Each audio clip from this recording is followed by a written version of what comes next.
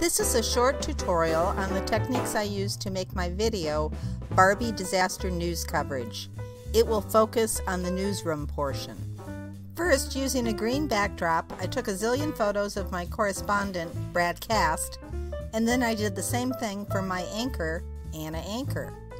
I found a disaster photo on the internet to use as a background.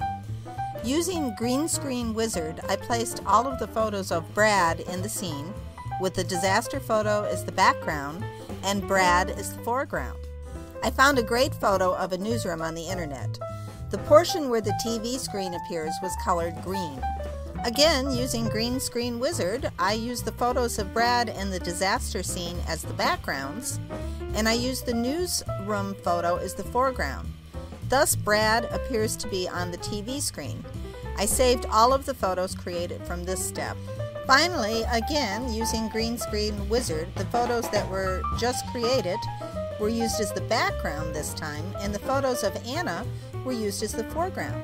So now you have a really cool set of photos with Brad talking on the TV and Anna at the news desk. Additionally, I took the final photos and made some modifications in Photoshop to make it appear that they were talking, blinking, and rolling their eyes. Finally, all the photos were loaded into Movie Maker, along with the audio I had developed in my Audacity software. The final step was to synchronize the audio with the photos. This is not a small task. I changed the length of time that the photos ran to do this. Some photos were only on the screen for 1/10 of a second, and others were on the screen for 1/2 a second or even more in a few cases. I'm pretty pleased with the result.